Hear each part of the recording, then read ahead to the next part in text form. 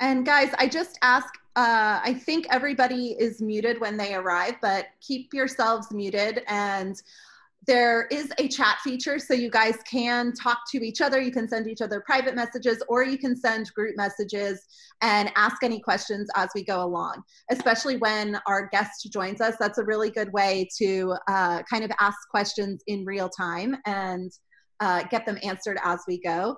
And then we will have time for a brief Q&A at the end. So if anything isn't covered before then, we invite you guys to speak up then. So welcome to Australia. This week we are going down under for Wine Down Wednesday. And for those of you who don't know, I had the opportunity to spend several months in Australia back in 2016 and 2017. From a travel perspective, I am a Australian tourism expert through Australia's tourism board. This is one of my favorite countries in the world. I've had such a great time traveling here, and it really is a special place. So let's grab our passports and hop on a plane, and we'll take the direct overnight flight from Houston to Sydney and touch down in this beautiful coastal city. So when you do leave the US traveling towards Sydney, towards Australia, you end up arriving 2 days later from when you actually leave. And this city is absolutely beautiful. The first time I saw the Opera House, I teared up. It was such an emotional experience. I remember Sydney being the first real destination that was on my bucket list when I started thinking of places that I wanted to visit before I died, back when, you know, I was like in college or something. And I just fell in love with this city. And I feel like it's such an easy city to fall in love with. I expected to like it, but I didn't expect to like it as much as I did. And you can stay right in the city and explore the cobblestone lanes of the Rocks neighborhood, which is an historic neighborhood. And you just have these beautiful views where you can see the Harbor Bridge, you can see the Sydney Harbor, and you can see that beautiful Opera House. And the little restaurants and the little bars in that area have amazing views. And it's just a beautiful place to kind of wander around these streets and get lost and explore different parts of the area. The beaches here are beautiful. You have the iconic Bondi Beach, which reminds me of Venice Beach. You'll see the bodybuilders and people kind of showing off, and you've got that classic boardwalk. And then you have this beautiful pool at the Bondi Icebergs that juts out into the Pacific Ocean. And you can actually get a day pass to visit this pool. I visited it and I did a yoga class on one of the terraces and then swam laps in the pool for a little while, and you just have the waves crashing into it. They do close it once a week to clean it and to drain it and put new water in it. So it's not always in use. I believe that's on Thursdays when that happens, but it's definitely a must-see when you visit. Darling Harbour is home to some amazing museums. You've got the Australian National Maritime Museum, and you can actually visit a Cold War submarine or explore a naval destroyer. Sydney Harbour by ferry is a really beautiful way to see just the coastline and to see kind of the iconic neighborhoods and landmarks. If you're feeling brave, you can actually climb to the top of the Sydney Harbour Bridge. And this is a really fun thing to do for more adventurous families. If that's not quite your cup of tea, you can walk or bike across the bridge. That's what I did. I wasn't strapping myself in and climbing to the top of it. But it was a really fun experience. And then the beaches around Sydney are absolutely beautiful. I mentioned Bondi Beach, and I think it's a perfect place to take a surf lesson and to just people watch and really enjoy kind of Australia's most famous beach.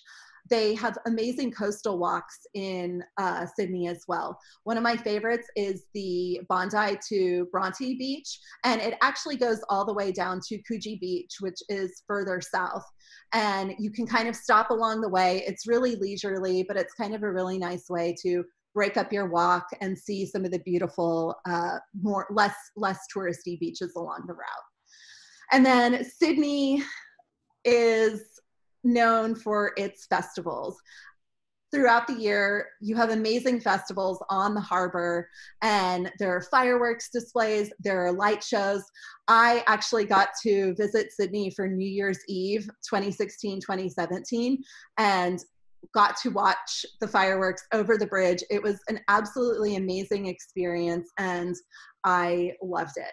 I definitely recommend it. It's the first major city in the world to celebrate the new year, and it is just an experience unlike anything else. I'm kind of a New Year's Eve person, and I love celebrating it in just cities that have stuff to do and stuff to see, and especially when there's a beautiful natural backdrop that you can watch the fireworks over and you can bring the new year in.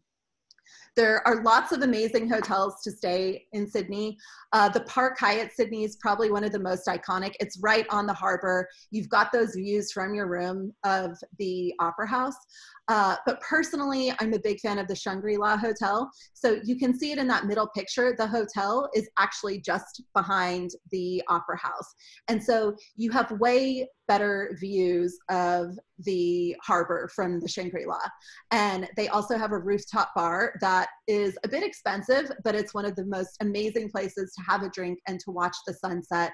And it's located higher up in the Rocks neighborhood, which has access to all of these iconic pubs and different local restaurants, and it feels authentically Sydney. And then the Langham is another property that I really like. It's a little bit more boutique compared to the other properties. It has less than 100 rooms. It's still in Darling Harbor, but you're not going to be right on the water, and it's just another favorite of mine. That being said, there are lots of other options in Sydney. There are more boutique options. There are some beautiful boutique properties in more of the residential neighborhoods that I recommend as well. So when the world kind of resumes travel and gets back to normal, if you are planning a trip, I would love to help you kind of find the property that's right for you. Since we are in the time of road trips, we're going to hop in our car or with our driver, because we are driving on the opposite side of the road, and head 2.5 hours north along the coast to the Hunter Valley region. And Adele, why don't you tell us a little bit about the Hunter Valley region and the history of the wine there, and let's start our wine tasting today. All right. Am I on mute? Am I unmuted? We can hear you. Okay. All right. Sorry. Cool. So I've never been to Australia, and I've always wanted to visit. It's just like the thought of that super long flight just makes me apprehensive, being in a small tube for how long is the flight? I believe it's about 15 hours. Oh, yeah. It's not that bad. You fall asleep. It's fine. One day, I guess, have some more time on my hands and like really go down there, spend more than like 10 days. Like I'm talking like maybe like 2 or 3 weeks to like really get to know, because there's so many different parts of Australia that I think are interesting, and especially when it comes to like the wine making part of things. And it seems like all of the major cities have some sort of like wine producing area that's famous, that's world renowned, that makes really good quality wines just within its grasp. So again, like this is just a 2-hour drive away is the Hunter Valley, which is one of Australia's most notable regions for producing quality wine. But Australia didn't always used to produce quality wine. I mean, the vines originally came to Australia at the same time that it was a penal colony, but no one had any winemaking experience at that time. It wasn't actually until the mid-1800s when there was promise of gold in Australia that other European settlers came into Australia, and of course with them brought vine and knowledge of winemaking and all those other skills, and that's kind of when some wineries sort of emerged, and the quality or potential for quality of great wines sort of came about to the rest of the world. Two producers I think that everyone has probably been familiar with, like Penfolds and Lindemans for like quality, and then of course I'm sure a lot of people have heard of Yellowtail, the buy it in every single gas station, grocery store crap wine. I don't know. I'm not a big fan of the Yellowtail, but at some point, I'm sure when I was, 19, 20 years old, you'll drink whatever you can get your hands on, right? For sure. The Australians developed the bag-in-a-box technology, little known fact. And they also, if you notice, a lot of your bottles from Australia, actually the 3 that we have today are all Stelvin enclosures, which are the screw tops. Australia is huge proponents of this method of storage and shipping for a lot of their wines. So here we are in Hunter Valley. This area is sort of like a flat river valley that's gentle rolling slopes. And here in Australia, there's a couple grapes that grow really well. And the first of which is Semillon, which we'll get to taste one a little bit later. We also have Cabernet and we also have Shiraz. There's a really special environment that creates like the most amazing environment for Semillon to grow, unlike any other place in the world. The grape Semillon is something that's unique to Bordeaux, France, and then Australia as well. I think it's an interesting one. We'll go into some tasting notes later. I don't want to get ahead of myself on that one. But then also in this area, Shiraz and Cab being other important grapes to know. There's some other wine regions that are fun to visit too. If you want to, yeah, there they go. If you are looking to like expand your trip beyond the Hunter Valley and kind of see what else is around there. So it's a very small map, might be kind of hard to see, but specifically where we are is just a little bit north of Sydney into the Hunter Valley.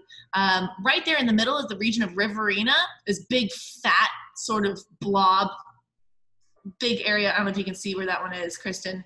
That right there, that's where all of the poor quality grapes are grown. That's where you get the wine, the grapes that are grown in like yellowtail Shiraz. It's this very like flat, heavily irrigated, not great for growing quality grapes, but great for growing mass-produced grapes. Further south of there around Melbourne, there's a little small area called Mornington Peninsula, which is, I think, a total sleeper zone when it comes to really good quality Pinot Noir. A lot of people would overlook on like a wine list. Further south from there, Tasmania. Tasmania makes wine. They make really good sparkling wine using Pinot Noir and Chardonnay. You would never guess. But I guess being so farther south, you just got to think like it's the opposite hemisphere, where the United States, most of our wine growing regions are sort of in like the northern part. For Australia, all the quality wine growing regions are on the southern part. It gets cooler the more southern you are and warmer further in the north. And then if you're to venture all the way over to Western Australia, the region of Margaret River is well known for classic Riesling, dry style Rieslings. And then, of course, if you're going to go to Adelaide and visit the region of Barossa Valley, which is famous for Shiraz, there's also McLaren Vale, which has the Shiraz that I prefer to drink. It's a little bit lighter in style, lower in alcohol, a little bit more mineral driven. But other than like these other really cool regions to visit, and you can totally dive into all sorts of different vineyards and soil types, Australia seems to make like one of every type of wine in its vast continent. But there's other like really cool things to do while you're there.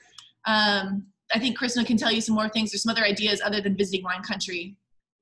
Yeah, so Hunter Valley is a really great place to combine with a visit to Sydney. And it is, and Australia as a country has positioned itself in a way where in the past few years, it really has focused on its food and wine kind of as in every part of the country. So in the Hunter Valley, you have these amazing cheese factories. And I know Adele actually carries some of the cheeses every once in a while at 13 Celsius. And they are absolutely fantastic. And they pair perfectly with that Semillon and even with the big Shiraz. Like the intense flavors just seem to complement each other really well. Then you also have this dense forestry area and can take on the Great North Walk and the National Park nearby. And then there is the ominously named Deadman's Trail, but it's really not that bad. I know when you're eating and drinking, sometimes you just need some time to move your body a little bit and switch things up. And that's a really great way to kind of have leisurely hikes in the nearby areas. If you're into horseback riding, which if you know me, you know I love doing that. It's one of my favorite things to do. You can explore lots of these landscapes by horseback as well. One bucket list thing to do in Australia is to take a hot air balloon ride over the Hunter Valley. This is one of the things that they do here, and you can see all of the vineyards and the beautiful rolling hills from above.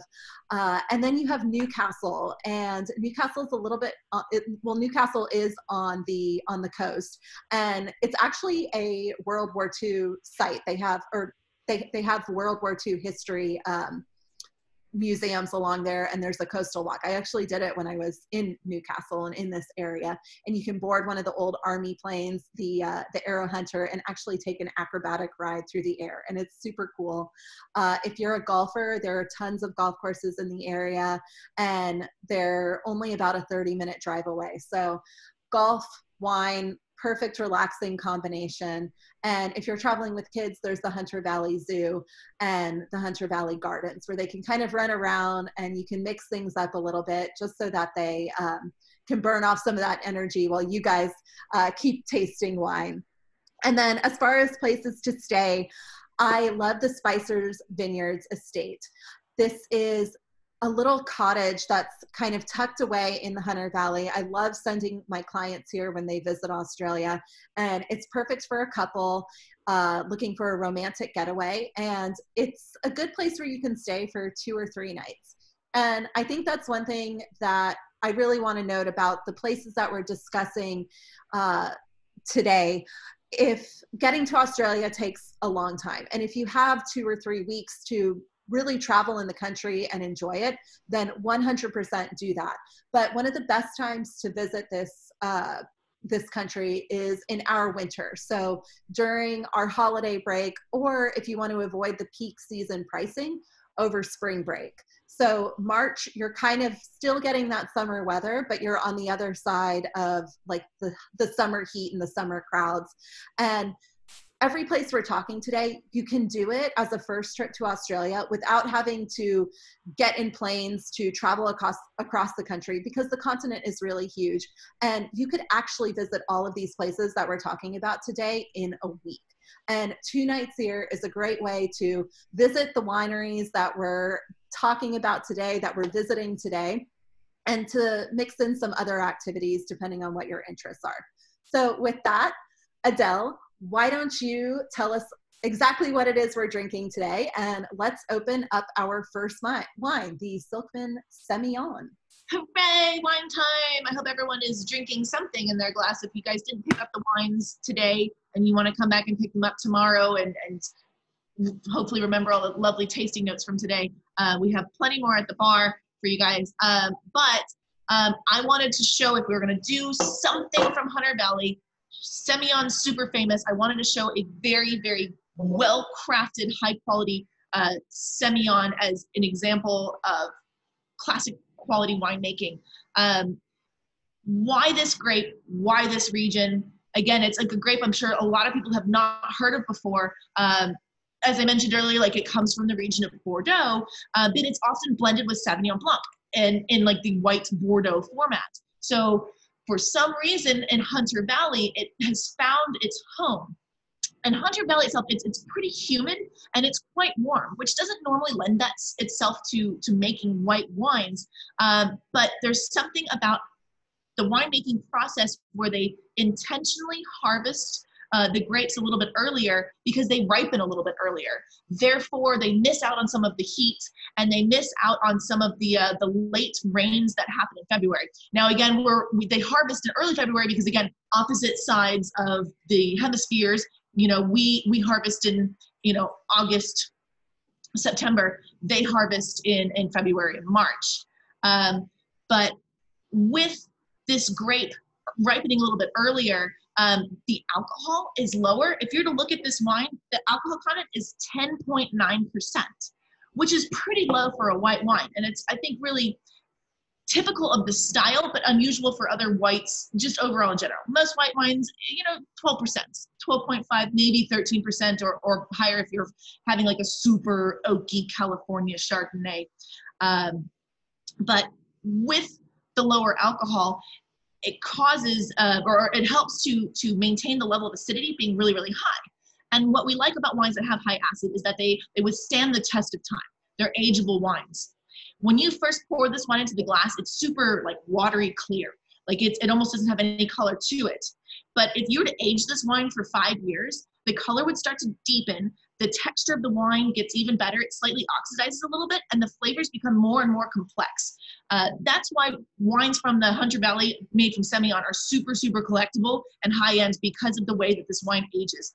And having like a 20-year-old Semillon is something that is treasured, and a lot of like serious wine collectors will have in their collections, because the flavors of it are just like super, super unique and special.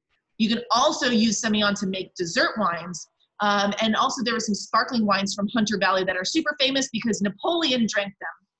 And this was, maybe it's a rumor, who knows, but according to all the wine history books, when there was this huge exposition in Paris celebrating Bordeaux wines, Napoleon himself was drinking Hunter Valley Australian sparkling wines. It's kind of like contradictory and highly, highly, political and scandalous.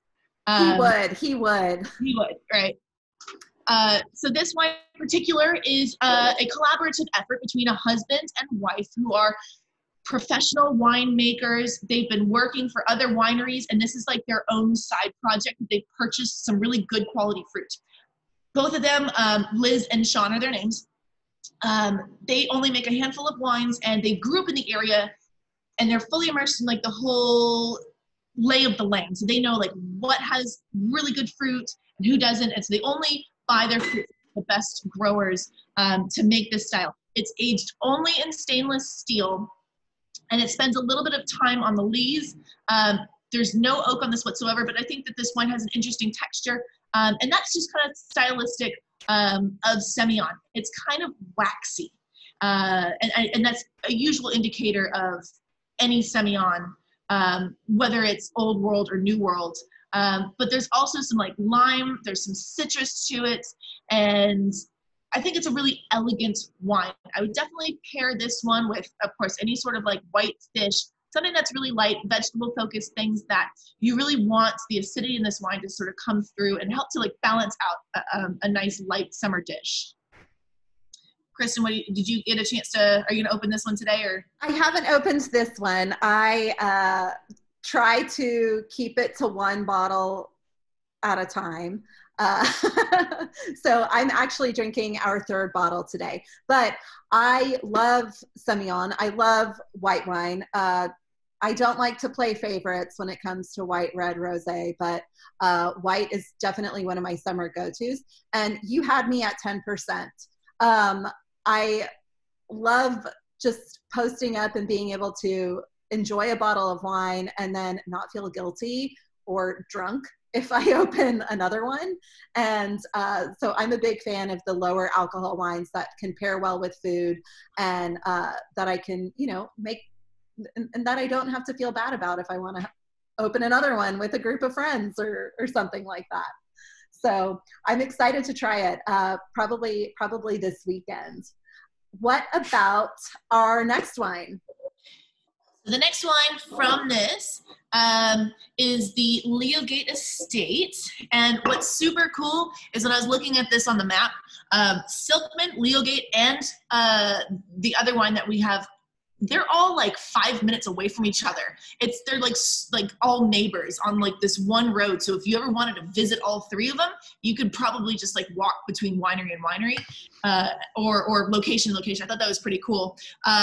So the Leogate Estate, this is kind of a fun blend of Shiraz, a little bit of Merlot, a little bit of Cabernet, and it's from a winery that used to be called something else. It recently switched hands, and it used to be called the Tempest 2 Winery, and some owners came in and purchased it, and they transformed it. It's not only like a winery, but it's also like a wedding venue and a restaurant, and just like a really cool place to hang out and be amongst the vineyards and like the hills. There we are. Yeah. There's a picture. You can kind of see like the facility sort of in the middle there, like with like the beautiful rolling green mountains in the background, and the vineyards like right there. So there's something that's kind of interesting about red wines from Australia, is that sometimes they have this eucalyptus kind of thing going on, and it just sort of depends on like if there's actual eucalyptus trees in the area where the vines are being grown, that they have that sort of like slightly like minty thing going on. they're also a little bit softer on the palate. There's more rich, dense fruits and a little bit less tannin. I would say that this is like a medium-bodied Cabernet. I wouldn't say that this Cabernet blend. Sorry, I wouldn't say that this is a full-bodied wine, despite having Cab, Shiraz, and Merlot all in the blend. I think it's a good, quaffable red wine with a little bit of a chill on it, especially. It's pretty simple and fun and easy to drink. What would you pair with this wine? This is something that, like, I mean, a cheeseburger. Like, I don't think it needs to be something super over the top, fancy, elaborate dinner. I think just like, cheeseburger and French fries.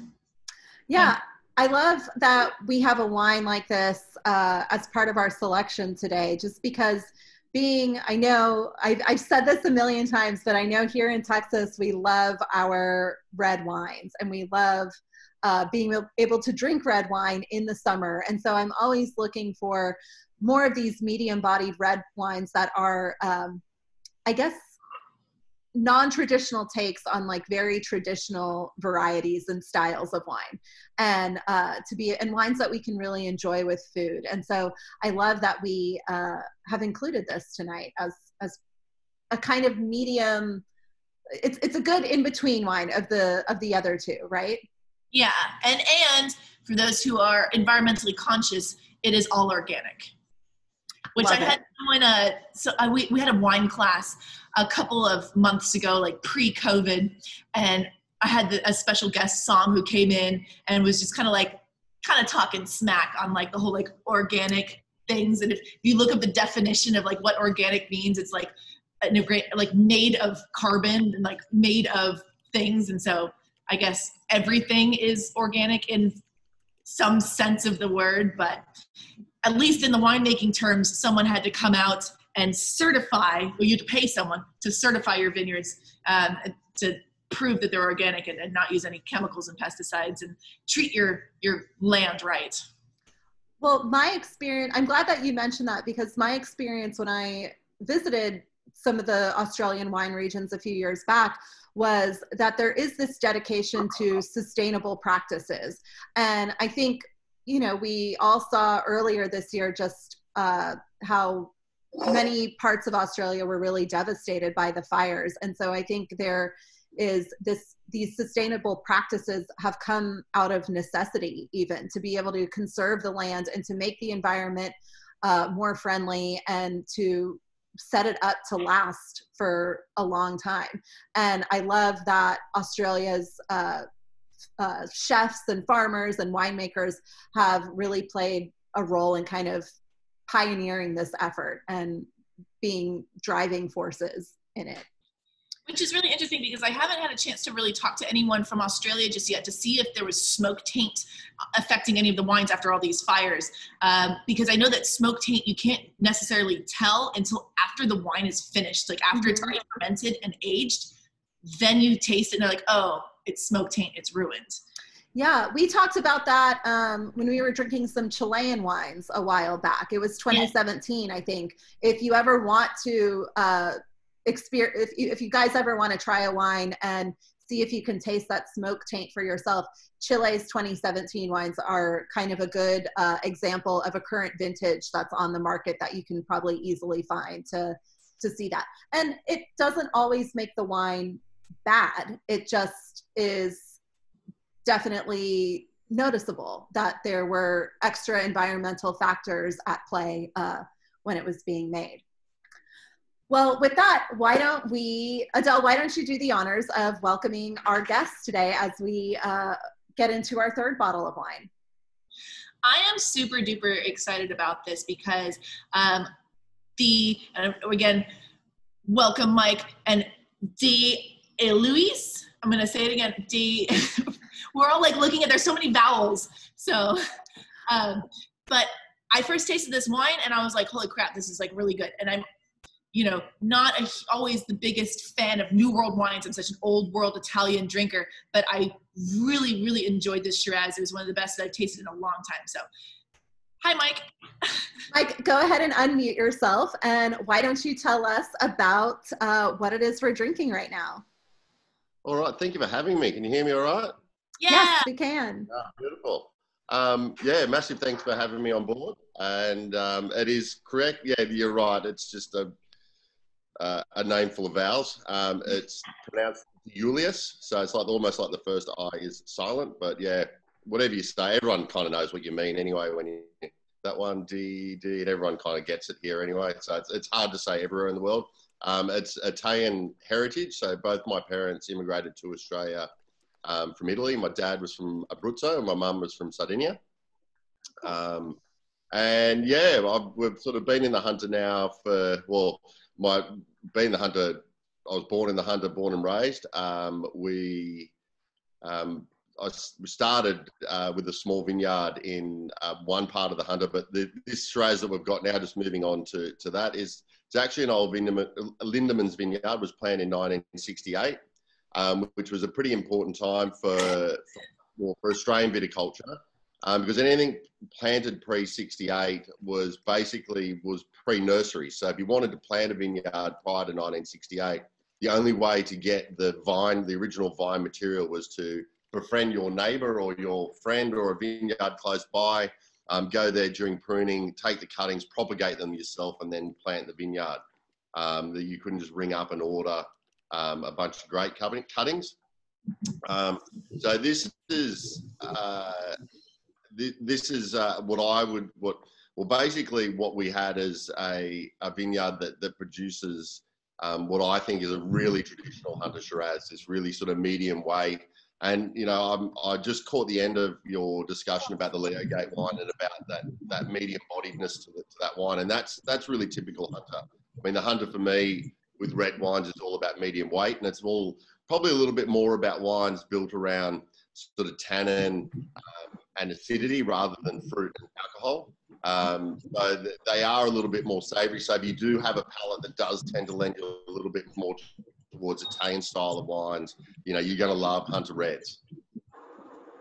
I really get that with this wine. When I opened it before we got started tonight, I wanted to just taste it and familiarize myself with it. And I was surprised by how I really noticed that savory quality to it right away. You do get that fruit. You do get that's pretty characteristic of what I think of when it comes to Australian reds in general. But it does have like almost like a bit of meatiness to it. And Adele and I were talking about what we would pair with this beforehand, and barbecue, hands down. What do you like to eat with this wine? I mean, I honestly, you know, 17 for us was in that warmer, riper year. I can see that sort of barbecue, because it has got that sort of riper fruit character for Hunter. I love anything sort of gamey with this. Like, you know, Australia is known for its lamb. I love lamb with Hunter Shiraz. It's just got that sort of earthiness and that sort of meatiness to it. It's got that little bit sort of more sort of, you know, as you said, of that sort of meat character. Anything with that, you know, sort of a little bit more flavour to it and that more sort of meatiness, gamey kind of character works really well with reds. I've got a quick question for you, specifically about this wine and the Stephen vineyard. I know it's red volcanic soil. Is that typical or different or unique of Hunter Valley as a whole? So the Hunter as a region, obviously a valley. Yeah, it's not a really obvious valley, but there are the Broken Back mountain range behind us. Not the Brokeback mountain range, just the Broken Back mountain range behind us. And there is. So what you tend to find in the valley, there are some rises of red volcanic soil, which does tend to be, and around the sort of the edge of the mountains where that more volcanic soil is, you'll see red vineyard planted. And then down on the flat and down on the creek flats and the old sort of more sandy alluvial sites is where you'll find Semillon planted. And I mean, it was as simple as, I think, as back in the day when though, because I mean, the Hunter's one of the oldest wine regions in the country, and it was basically white grapes planted on white soil and red grapes planted on red soil. And that's how they, you know, the viticulture of, if the soil was red, they'd plant red grapes. If the soil was white, down on the creek flats, down that sandy alluvial sites, they'd plant whites. So you will see these sort of volcanic outcrops, and basically the creek flats where you've got that more alluvial, more sort of sandy, broken down sandstone, where the whites are planted. That's very interesting. Of the research that I've been doing, I haven't found any books or sites that break it down like that. That's really cool. Yeah, it's one of those things where if you come to the when you come to the Hunter, you'll get a little bit more of a feel for the area and see why the whites are planted on the flats and why the reds are up on the hillsides or on those sort of rocky outcrops of little hills. And Stephen's, the really unique thing about Stephen is it's actually contour planted as opposed to planted in straight rows. So as you drive through most viticultural regions, you'll see rows running north-south or east-west, and this vineyard's actually contour planted 180 degrees around a hillside. So you can imagine tractors don't actually like driving around corners when they're ploughing or when they're doing anything or sprays. So it actually, the orientation of this vineyard, you basically go the whole 180 degrees around the hillside, and you'll find in years, certain side, like the western side in the cooler sort of wetter years, you might find that the western side with a little bit more exposure, a little bit more heat, will ripen a bit earlier. So that'll be your pick of those years. The warmer, hotter years, the eastern side that gets the afternoon shade works a little bit better and works well for that. So it's a really interesting site viticulturally around that. And it is just sort of this dome of volcanic soil that they've planted this vineyard around the outside of it. Very cool. Mike, we do have a question.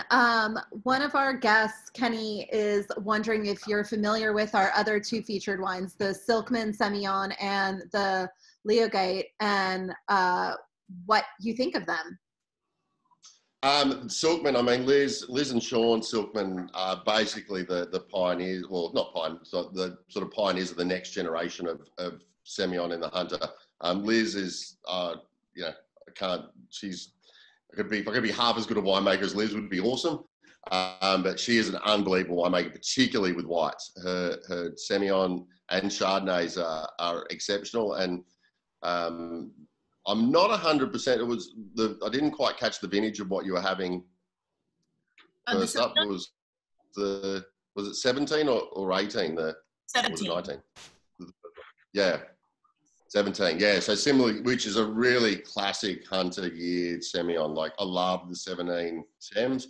18, was a little bit of a warmer year, so a little bit more sort of softer and full, but really classic Sem. I think that actually was from a vineyard. I'd have to check with Liz, but I know all her Sem do come from those creek flats and those. I actually think it's from a vineyard basically in between us and Leogate.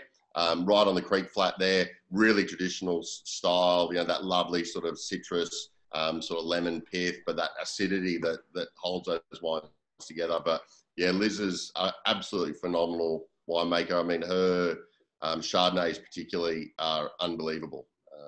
The Leogate guys are actually across the road from us. So I do know those guys really well. I'm not 100% familiar with the blend, but their site is a really older vineyard in the region, really well established, and one of a really good quality site for really quality grapes. Those guys, Mark over there, the winemaker's doing a fabulous job with what they're doing. 16 though, I'll just quickly about the differences. So I believe that was the 16, the one that you had earlier. So yes. 16, a little bit of cooler, wetter year in the Hunter. It is going to be a little bit more in that sort of savoury, really medium weight sort of style. And then so the 17 is our first of basically 4 years of drought. 17 for us, a little bit warmer and riper. And yeah, it was our last really, until the last couple of months, but yeah, the end of 16, or mid 16 was when we had our last sort of really decent rain, up until, like 2 months ago.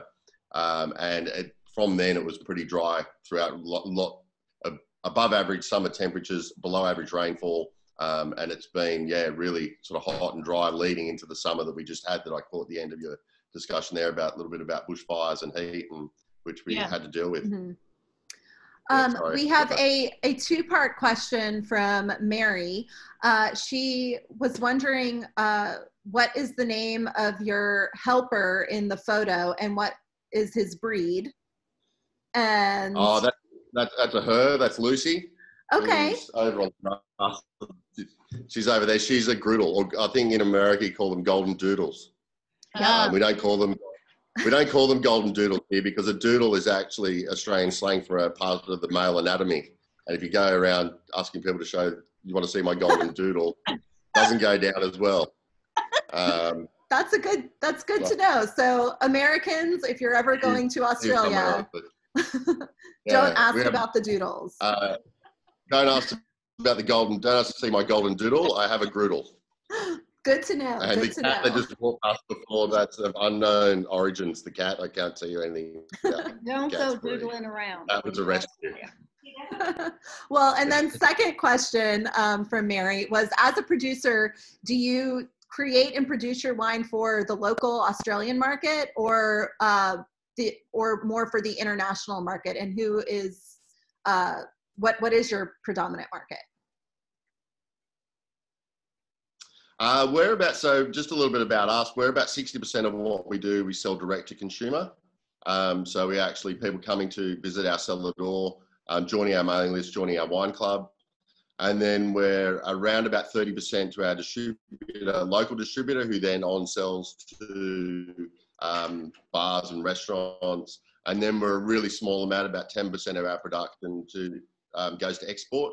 And the US is obviously one of our main export markets. I've been working with the guys there for a number of years, and it's been really interesting to sort of grow with them. And so, look, when, the end of the day, when we're at vintage time, it's not to say it's not about it's about trying to make the best wine possible. There's no really delineation between what we're doing for domestic, what we're doing for direct to consumer. Sure, stylistically, maybe like rosé or something like that, we're trying to craft the wine and get it to suit a particular style that we think the consumer's looking for.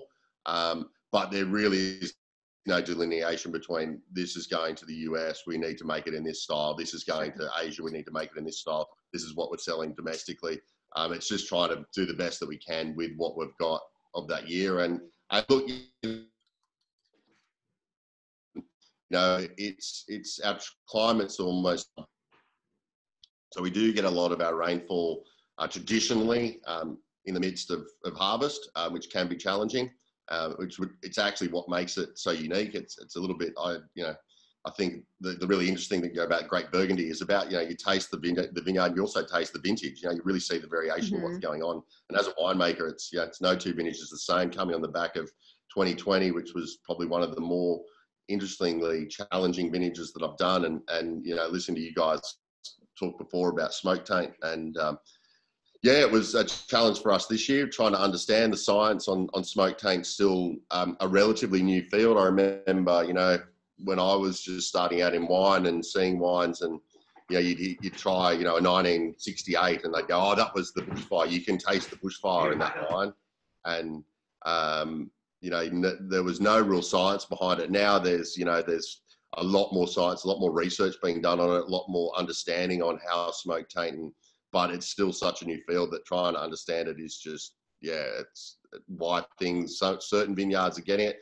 We've seen a lot of, random stuff around New South Wales, particularly this year, with vineyards being affected that we didn't think would be, and then others that were affected that weren't affected, that were, everyone sort of wrote off, and then they made wine off and the wine looks fine, and, wines that were, it's been a really interesting season for us.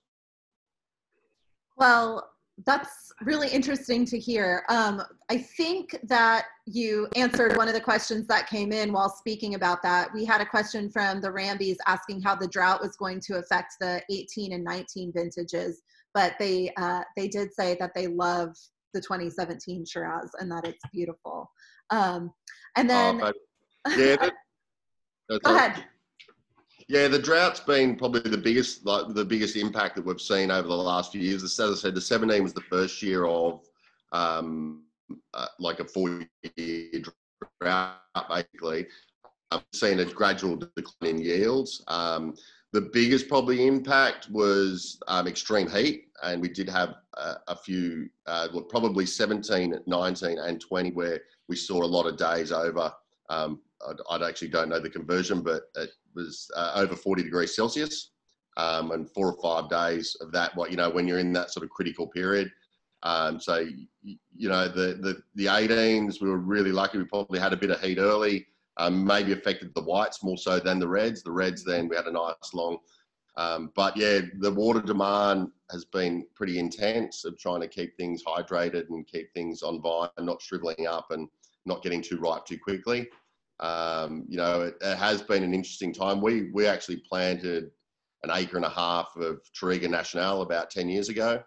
It's an interesting one and one that worked really well over the last few years of drought and that extreme heat. Probably reacts a little bit better than Shiraz to dry weather. A little bit less water dependent, but yeah, it's an ongoing issue, that drought issue that obviously they do with climate change and everything. We're seeing, you know, more extreme dry spells for longer times and more extreme heat waves for, you know, more days in a row than the year before. So it's been pretty challenging. Yeah, I can definitely see that. We had a question from Lynn asking, does that make the 2017 one of the better vintages in recent times? Yeah, look, there is, because it's been for 17, 18 and 19 really strong years, and there's a really big debate raging on in the Hunter Valley winemaking fraternity of what is the better year. I actually, you know, I prefer certain wines depending on when I'm having them. I like the 17s. They are in that riper spectrum. How they will age will be interesting. I think they will age. So, you know, it's a good problem to have when you got three really strong vintages in a row, to be able to just debating which one you think's the best, because I think they're all, if they on standalone vintages, and they're all exceptional. I like the strength of the 17s. I like that they've got a robustness to them. The 18s are probably a little bit more in the prettier more gentle spectrum, and then the 19s are sort of bit like 17 again. How many cases do you produce? Depending on the year. So normally, and yeah, it's kind of a little hard question to answer that, because a normal year, because we own and manage about 80% of the vineyards that we own. So we've got about 80 acres of vineyard that we look after and that are ours. We then buy in a little bit of extra fruit. So a normal vintage for us would be somewhere between around about 190 to 250 tons of grapes. This year with the drought and the smoke and us not getting in as much fruit, we're about 140 tons of grapes this year. So it's really dependent, but somewhere in the vicinity of about 12 to 18,000 cases of wine, or 18,000 dozen bottles of wine would be kind of normal for us. But yeah, it is really, we're so dependent on the weather and the cropping levels and what's going on. It does vary quite dramatically from year to year. And I think Eric has a good follow-up question, kind of getting into that a little bit more. Are you seeing the growing, harvesting, and crush window changing with the changes in the extreme heat in 2019 and 2020? Yeah, really. Well, I think it's the same. We're just seeing now a more, like, it's starting a little bit earlier. We used to our equivalent of the 4th of July in Australia is the 26th of January, which is the Australia Day public holiday. And that was always our sort of kick-off. I remember when I started doing vintages 20 odd years ago, it was always around that Australia Day weekend that we'd look at. That's kind of the start of vintage and where things are going to start. Now it's sort of around the 15th, 16th. So it's coming forward about a week to 2 weeks. But what we've seen is a real a condensing of the vintage. So where it used to spread out over 6 weeks, it's now we're picking everything within a 4-week window. So it's not unusual to be done by, you know, probably just after Valentine's Day, where we used to be like first week in March. I think 17, we were finished. We'd picked everything by Valentine's Day. We'd had everything off. I think maybe we might have picked the Touriga after, but it was pretty much done by Valentine's Day, which is really early. Actually was managed to fit in a trip to the US on the first week in March, which I didn't think I was going to get to, but I got to in 17. Just in time. Lost it, yeah. So Mary had a question for both of us, it looks like. She wanted to know how many days you would give for a somewhat deep dive into the Hunter Valley. I know the Hunter Valley has over 120 different wine or different vineyards and winemakers right now. From a tourism travel standpoint, I would say probably 4 nights if you want to have a little bit of time breaking it up and not just drinking for 3 straight days. What would you say, Mike? What do you think would be the ideal length of stay? I'd say three nights, 4 days would be perfect. I mean, there's so much going on in the valley. I mean, we're really lucky. We've got such a really strong local food scene, and some of the best restaurants and the best chefs in Australia are just around the corner from us. So we're super lucky with that. And there is some awesome restaurants. I mean, realistically, like I'm, obviously quite into wine. And when I go to a wine region, I can knock out, if I can knock out 4 to 5 cellar doors in a day, you're doing pretty well. I would say the average person can probably do 3, 4 max. And if you can do probably a good 3 days of tasting and visit maybe a dozen cellar doors out of that 120, I reckon you're doing pretty well. And you can get a good mix. You can get some of the bigger guys and I mean, look, the Hunter as a region, we produce less than 1% of the total production of wine in Australia. So we're not a massive region. A lot of the growers around, there are 120 cellar doors, but a lot of those guys are, would be less than, 2,000 cases. The more, and I use the term commercial with a bit of inverted commas around it, because us more that are in it full time, and it's our full time gig that we actually sell wine to. There's probably only really about 30 of us that are more the commercial rather than the hobby guys that are in it full time, like us, Leo Gate. And then you've got the older brands like Tyrrell's and Mount Pleasant, Brokenwood. But yeah, there is a lot to do. And then once you start doing the stuff that isn't involving food and wine, and if you're into golf or if you're into hot air ballooning or the ballooning is fabulous just to get a really good perspective of the valley. If you can get up and do that early on in your stay, I would highly recommend it to go up and have a look. I'll be up there and just get that perspective of what I was saying about earlier about the old creek flats and seeing the vineyards on the flats and seeing the more volcanic soils. It is a great perspective and a great introduction to what we do.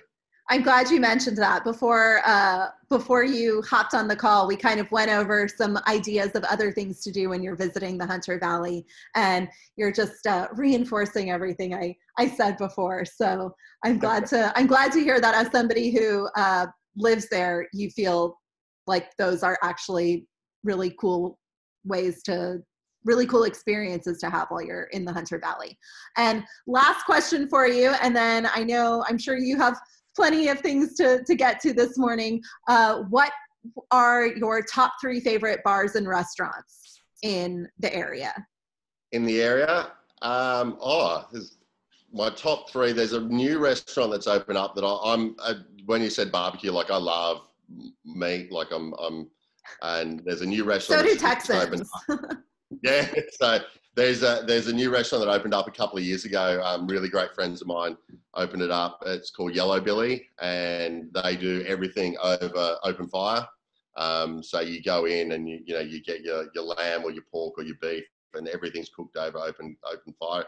Even in the middle of summer, which is stinking hot, and you can go in there and harvest and have a really great steak. And you said Yellow Billy? Yellow Billy, yeah, it's unreal. The food's fabulous. A little bit more formal. Muse Restaurant is probably one of the more sort of fine dining places. If we've got people visiting, you want a really nice sort of formal experience. And Troy Rhodes Brown is the head chef there, and he's one of the top chefs in the country. And it is a really great experience. And then the third one probably should go to a bar, but I did notice on the start of your presentation, it was within the presentation, there was the Spices Guest House. Their bar there is for if you're not into that real sort of pub style drink, they've got a great sort of bar within the complex there that is a great spot to go and spend a Friday afternoon. Their cocktails are unreal. And you can go in a couple of hours and then you need to get some kind of transport home after there, because once you've been a couple of hours there, you're out pretty quickly. Perfect. Well, thank you so much, Mike. It was a pleasure to Thanks for having have me. you. And I think the general consensus from everybody is that they love the Shiraz, and it's drinking beautifully right now. And it looks like we have some people who prepared barbecue for dinner tonight. One last question. Can you repeat the name of the formal restaurant that you mentioned? Muse? Yeah, Muse? M-U-S-E. M-U-S-E. Yeah. And Mike, I just want to say, Perfect. like, this is so cool that you're there in Australia and we're here in Texas and we're able to drink your wines as a group together. Like, this is so cool. Thank you so much for taking the time out of your day to hang out with us. Like, this is awesome. No, massive thanks to you guys for doing it, putting it on. It's easy for me. I just get up. I'm unfortunate. Yeah, it's only 9:30 here, so I'm on coffee, not wine yet, but I'll have one tonight. But yeah, massive thanks. If any of you, when all this madness dies down, and if anyone that you know is heading over here, please don't hesitate to get in contact. We'd love to have them to the winery, can show them around, have a look at some stuff in barrel, whatever you guys like. But yeah, please do come back to Australia one day. I'll be back to the US when all this madness finishes off. But yeah, Definitely. can't wait to get to Texas. And Mike, I do know we have some local Australians who actually local Australians here in Houston, Texas, who joined us on the call today, who haven't been able to visit home this year, who are very excited about this because they feel like this is their connection today. And so we do really thank you for being here with us. And it was a pleasure to have you. And you are 100% welcome to stay on our call. We're going to dive in a little bit and continue our journey through New South Wales down to the Blue Mountains, but we'll have another little brief 5 minutes or so for a Q&A at the end. So if you have the time, we would love to invite you to another stay. coffee. Perfect. Well, with that, guys, from the Hunter Valley, we are going to continue our road trip down south to the Blue Mountains. And this is one of my favorite parts of this region in Australia. It's an easy drive from Sydney. It's an easy drive from the Hunter Valley. And so, like I said, if you are visiting Australia on spring break in March from Texas, you can actually visit all of these places with only 7 or 8 nights on the ground. You can't necessarily do a deep dive into them, but you can do a couple nights in Sydney, a few nights in the Hunter Valley, and then a few nights in the Blue Mountains. The Blue Mountains are absolutely beautiful. Parts of it were affected by the fires this year, but there were many parts that were actually spared as well. These are the Three Sisters, and there is a very family-friendly walk if you have younger kids who are going with you, where you can go to the viewing point and see these sandstone cliffs. They've been here for 50 million years, and if you're into photography, I recommend going at sunrise or sunset because the way the light plays on them is absolutely breathtaking. There's also the scenic Skyway gondola, which crosses the Jameson Valley, and you can see views of the Three Sisters. You can see Mount Solitary, Katoomba Falls, and just get these panoramic views of the area without having to necessarily do any of the more strenuous hikes. The world's steepest incline railway is also in the Blue Mountains, and it descends more than 400 meters down into a long tunnel and gorge and then ends on the valley floor. And then you have Govets Leap, which is one of Australia's most famous lookout points, and you have these views of cascading waterfalls that go down into the valley. I actually was able to do some of these hikes in the Blue Mountains. It was one of my first experiences driving on the opposite side of the road, and it was manageable, but it is pretty easy to take the train into the Blue Mountains as well from Sydney. And there are lots of easy hikes that you can do as well. My favorite property in probably the entire country of Australia is the Emirates one and only Wolgan Valley. The general manager has become a really good friend of mine, and he's so much fun. He's everything you want in hanging out. He's everything you want as a Texan visiting Australia, and he's just a delight. The property is absolutely beautiful, and those of you who know that I work with lots of the one and only properties, the reps from the other properties always say that this is their favorite in the entire portfolio. It is gorgeous. And this is the property in this photo. It's only 2.5 hours into Sydney. If you aren't squeamish about helicopters, I highly recommend taking a helicopter from Sydney down to Wolgan Valley. It's about 30 minutes and you see the Blue Mountains from a helicopter, and it's absolutely amazing. This property won our network's awards last year for sustainability. So they are dedicated to conserving the landscape and to taking care of just the entire area and the wildlife, their farming practices, everything. So this is a perfect follow-up to your Hunter Valley trip. This is how I would recommend ending any trip in Australia before heading home, whether you're flying around the entire country or whether you're just staying in the state of New South Wales. But it's absolutely phenomenal. And then there is so much more to see in the Blue Mountains. I mentioned the gondola. The waterfalls are incredible. They just cascade over these ancient cliffs and into these cool little pools, and it's absolutely beautiful.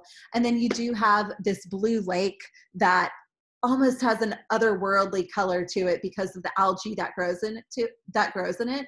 And then you can actually go into the caves as well, and you see these rock formations that are super old. And if you are into the glowworm experience too, you can actually visit caves where there's no light and you can see bioluminescence of the glowworms that hang from caves in the region. And so with that, I want to thank Mike again. I want to thank Adele, and I want to thank all of you guys for joining us today. Next week, we'll be continuing our journey a little bit farther south, down to the southern island of New Zealand. We'll be visiting Marlborough and Central Otago and diving into some world famous Sauvignon Blanc and Pinot Noir. And with that, I would like to open up the floor for any questions you guys might have related to wine, related to Australia, anything we didn't cover beforehand. But real quick, before I open that up, I do want to thank those of you who made donations this past week. As you guys know, this is something that Adele and I have been doing since April, and it's been a really great way to stay in touch and to have fun together, to travel, to drink wine, to explore wine regions from home during this really unusual time. If you guys are interested in donating to our Wine Down Wednesday event, all of your donations go towards our production costs to keep this running. And I send that out in an email, and it is 100% optional and up to you, but we will continue on regardless, and we are super excited for next week. So with that, I would like to open up the floor to you guys and see if y'all have any questions, comments, and jump in. You can unmute yourselves. I've got one. So for Mike, it's kind of Australia in general. So I was able to hit the Barossa Valley and McLaren Vale the end of 2018. So how would you compare, but I haven't been to Hunter Valley, how would you compare Hunter Valley with Barossa and the Vale? From a wine style perspective, or from a wine tourism perspective, or? From a total wine perspective, not so much from a tourism perspective.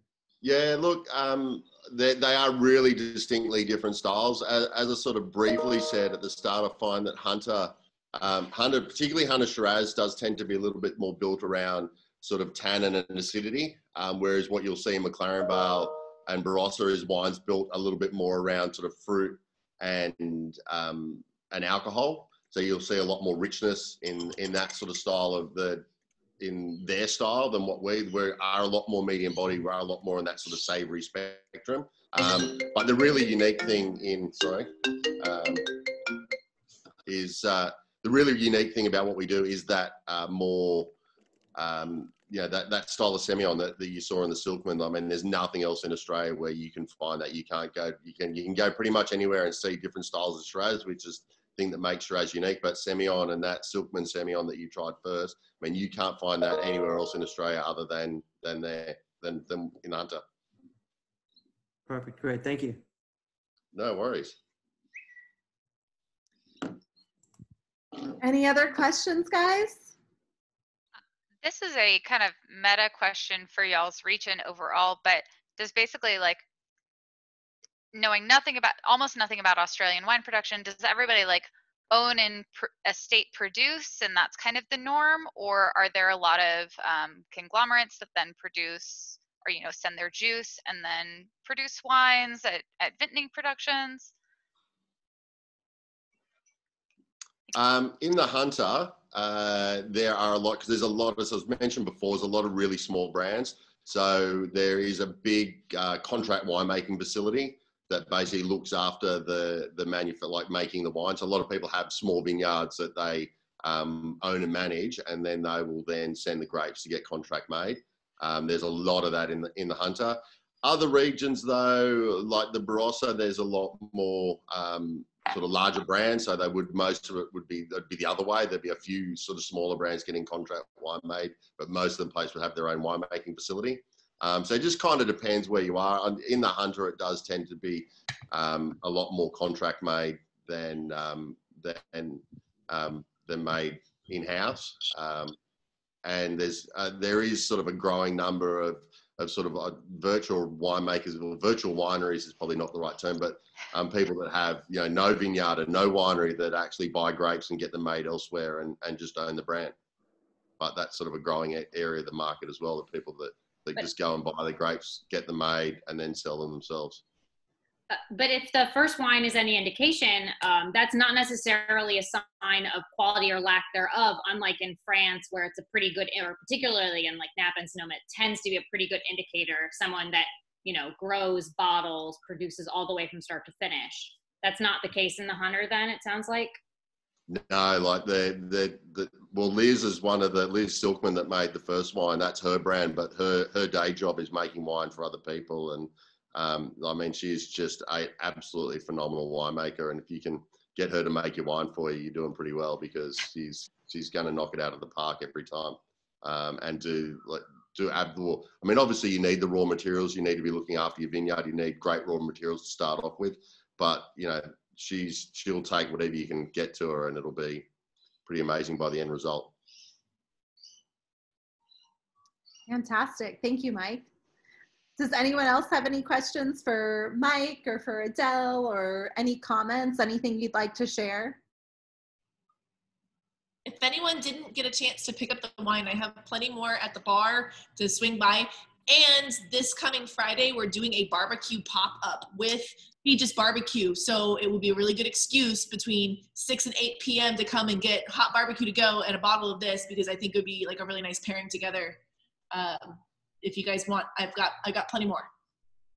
I just had a little comment about the Blue Mountains. I went last week or 2 weeks ago, which I haven't been for years, and it is phenomenal. If you do get to Sydney, it is only about an hour and a half, 2 hours drive on the correct side of the road to drive to the Blue Mountains. It is phenomenal. The walks are super easy. You take your kids; they're all well signposted. And that picture that was up there, which looked like it, like you can go and take that picture. It's so easy in the Blue Mountains. It is like you'll use up all your starter storage just taking photos. Everywhere you go is just the most amazing views. The walks are great. And there's also, for those of you that aren't as walking and probably a little bit more drink inclined, there's a really great new brewery that's just opened up in the center of the Blue Mountains in Katoomba called Mountain Culture. I met the brewer a couple of weeks ago. He's from Kentucky. And he is doing some awesome craft beer in the Blue Mountains, which is great after your big long walk. That's really cool. That sounds like the perfect way to end a day of long walks to me. Yeah, a brewery tour and a couple of big glasses of nice cold beer was great. What was the name of that brewery? Mountain Culture.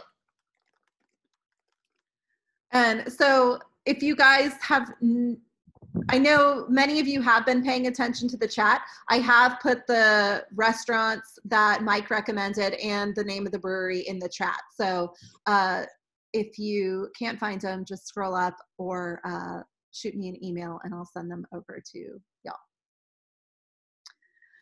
Well, guys, if you last call for questions. Does anyone have anything, questions or comments? If anybody else has anything they want to say, want to jump in, now's your time to speak, to ask Adele, to ask Mike. You can get me and Adele again next week, but this is your last opportunity for Mike. Mike, honestly, Last this call. is one of my favorite wines I've had this year. So thank you so much for sharing it with us. Oh, thank you so much for trying it. And shipping some to the States. That appreciated too. Hey Adele, hold a case of that De Iuliis for me. Do you have that much left? No, but I can get more. I can get more of it. You can get more? Okay. All right. I'll be here. I think Thursday is the delivery day for that distributor. So Okay. I'll catch up with you. Tomorrow. Let me talk to him right now. Yeah. It was a hit, Mike. Fabulous. Well, can't wait to see you all in the Hunter. Thanks for having me. Likewise. And when you do make your way down to Texas, please reach out. We would love to get in touch with everybody who joined us today and let them know you're in town. If you set something up with 13 to do a meet and greet or an in-person tasting, I'm sure everybody on this call would love to come see you in person if they can't make it to the Hunter Valley. Hopefully sooner rather than later. Hopefully. Well, fingers crossed. Well, have a good one, Mike. Yourself, guys. Thanks for having me. Enjoy your evening. You Bye. too. And thank you all for joining us tonight. It was a pleasure to have you. And we will see you guys next week when we visit New Zealand. Thank you very much. Thanks, We'll guys. be back next week.